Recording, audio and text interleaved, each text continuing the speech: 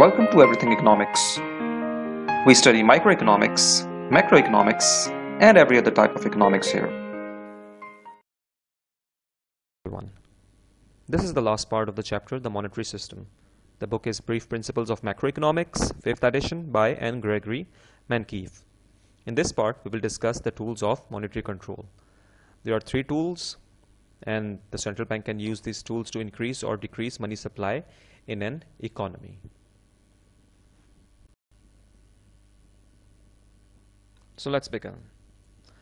The Fed has 3 tools in its monetary toolbox. The first is open market operations, changing the reserve requirement, and finally changing the discount rate. These 3 tools are available to every government and every central bank in the world, and they can use either the open market operations or changing the reserve requirement or changing the discount rate to increase money supply in a country or to decrease it. The first tool available to the government is open market operations. It means the purchase and sale of government bonds by the central bank. There is either expansionary open market operations or contractionary open market operation.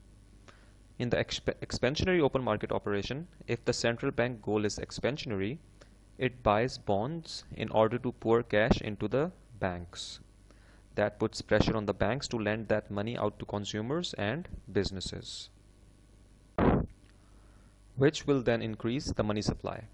So how this works is, if the central bank wants to increase money supply in an economy or in a country, it will purchase government bonds from the public or from the commercial banks. So once it purchases the money, the bonds from the commercial banks, in return it will give money to the commercial bank. So once the commercial banks get the money, they will use that money to give loans to the public. And as we have already discussed, the process of giving loans increases the money supply in an economy. Therefore, the central bank will give money to commercial banks in exchange for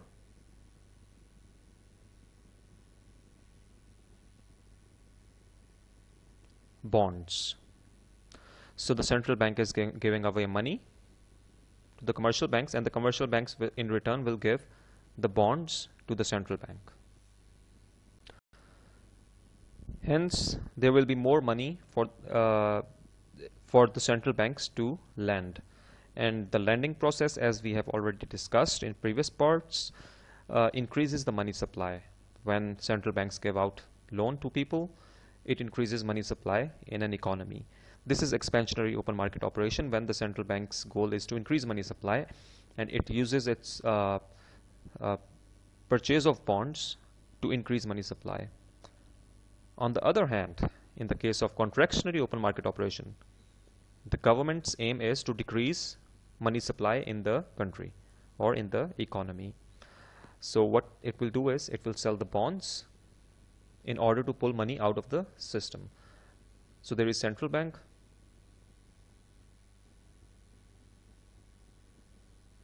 it will sell bonds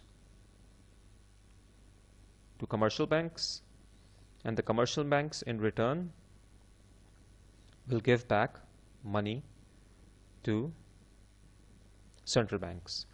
So the money supply, the money available for commercial banks to lend to the public will decrease, and which will decrease their capability to loan money to the people. And as you know, the loaning process increases money supply. In this case, because the amount of loans will decrease in the country, the money supply will decrease as well.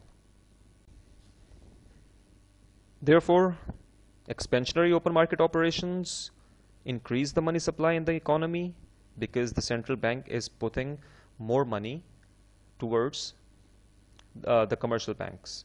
is giving more money to the commercial banks in exchange for bonds. And when commercial banks get more money, they will increase the amount of loans, and the loaning process increases the money supply. And then in the contractionary open market operations, the central bank would like to decrease the money supply. It will do that by selling the bonds to the commercial banks, who will then give the money to central bank. And the capability or the ability of commercial banks to increase money supply would decrease, and that would decrease the money supply as well. This is the first method, for the first monetary tool to increase or decrease money supply. The second one is changing the reserve requirement. Regulations on the minimum amount of reserves that banks must hold against deposits. Reserve requirements are the amount of funds that a bank holds in reserve to ensure that it is able to meet liabilities in case of sudden withdrawals.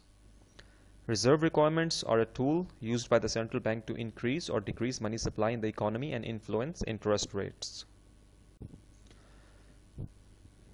This method, the central bank can use this method to increase or decrease the reserve requirement. How it does is, we have already discussed in the previous part, where we discussed how the loaning process increases or decreases money supply. So for example, there was this T account of one bank, let's say it Bank A. Assume that it gets deposits of $100, and the reserve requirement is 5%. So the reserve it is required to keep out of this $100 is $5, and other $95 the bank will give away as loans.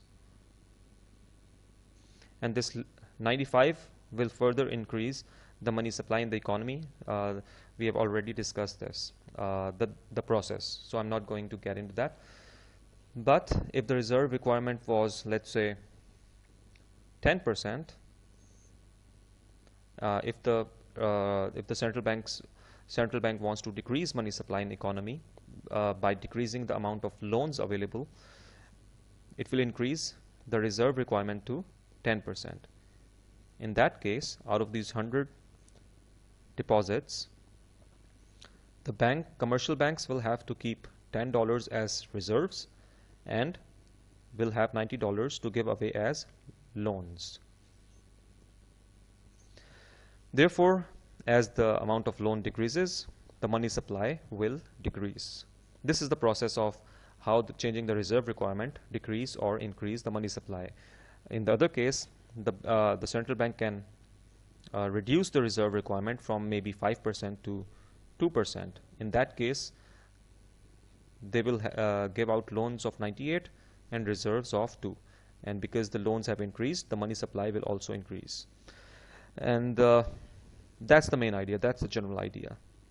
Reserve requirements are the amount of funds that a bank holds in reserve to ensure that it is able to meet liabilities in case of sudden withdrawals. We have already discussed this. I hope it's clear.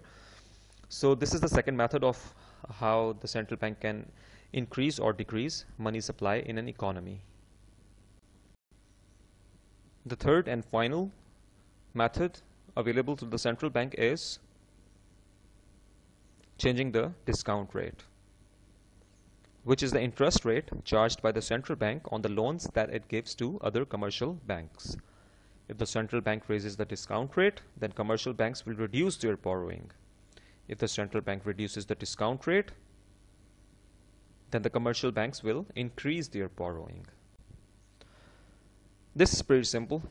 So here, the commercial banks, they take loan from the central bank.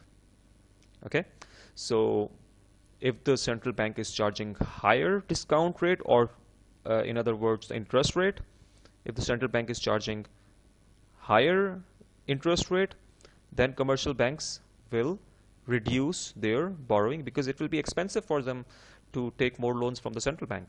So they will reduce their borrowing, which will then decrease the money supply. But if the central banks want to increase the money supply, they will decrease their interest rate on the loans that it gives to commercial banks, and then commercial banks will increase their borrowing from the central bank. And once they increase their borrowing, they will have more money to lend to the people or give out to the people as loans. And as the loaning process increases the money supply, therefore the money supply will increase. When the central bank wants to reduce money supply, it will increase the discount rate. Then commercial banks will reduce their borrowing. They will decrease their loans, and ultimately the money supply will decrease as well. If the central bank wants to increase money supply, they will reduce the discount rate, commercial banks will increase their borrowing, and they will have more money to give out as loans, so loans will increase and money supply will increase. So this is the third method. There are three methods. We have already discussed all three of them, and I hope they are clear. If you have any question, you can just put them in the comment section. I will definitely answer, and I'll see you in the next video, and this chapter is finished. We have already discussed, covered all basic concepts of the monetary policy, and the chapter from the Brief Principles book from Gregory Mankiw have been covered in this video. And if you have any question, ask away. Thank you so much. I'll see. Take care. I'll see you in the next video.